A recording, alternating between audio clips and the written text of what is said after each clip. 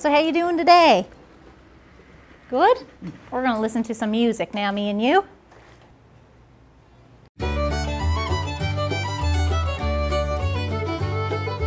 The Music and Memory program here at Eastern Health has been focused in the long-term care program. And we've been using it primarily on residents who have some degree of cognitive impairment and trouble remembering certain aspects of their life. We try to find the special songs that that person listened to when they were younger. Often it's when they were between the ages of 16 and 26, the good old days. And so we find those songs and we make a personalized playlist for somebody. And it helps them re-access those memories of when they were younger, when maybe they weren't experiencing quite as many challenges or difficulties.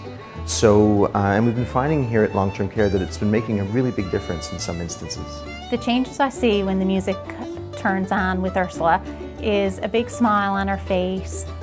She automatically becomes positive, happy, and she always seems to brighten up and lighten up the room. And we always have a good laugh. There's always laughter involved. So it really draws out a great positivity and boost of energy for her when the music turns on. And we've had a number of people who get up and wander from their meal times, have to be redirected and brought back to the eating area.